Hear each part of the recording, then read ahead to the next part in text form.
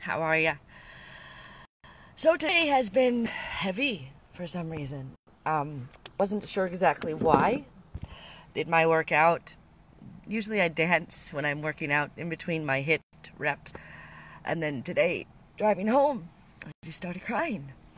And I found out yesterday that a dear couple of friends of mine, people who I grew up with, their son committed suicide last weekend.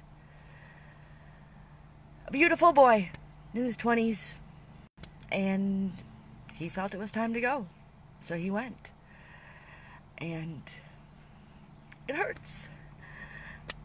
I don't know him, but I know his parents. And I know his parents are literally crippled and crying and wow. And it just comes down to what am I doing? What am I doing about my kid? About his mental health, about him being happy inside, being confident with who and what he is, and being able to handle this world. Because this world is tough. This world is rough. This world demands hard work. It demands pushing. It doesn't serve those who sit on the couch and stare at the TV, which feeds you a bunch of crap.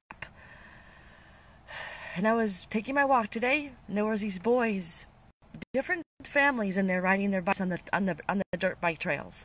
And one little boy he was about 10, he had a spill. And he was crying. He was 10 years old. He was a big kid, and he was crying, and he was all shooken up about the spill. And it was a pretty flat area. I have no idea how bad the spill was. I'm not here to judge. But his grandpa was like, "Man, he's had a bad spill." And I just smiled and said, "Have a good day," and I kept on walking. And then I saw another kid. He had a pretty good spill, and he just stood back up, jumped on that bike, and kept going. And I was like, what are we teaching our kids about falling down, about getting back up, about having oomph, having the determination to say, this bloody hurts, but my body heals. Our bodies heal so beautifully, folks. God has designed a body that heals itself. Yes, we have to feed it good food and give it good water and sleep and all the other things, but we are designed for hard work. We're also designed to be strong in our mind if we nurture it, if we feed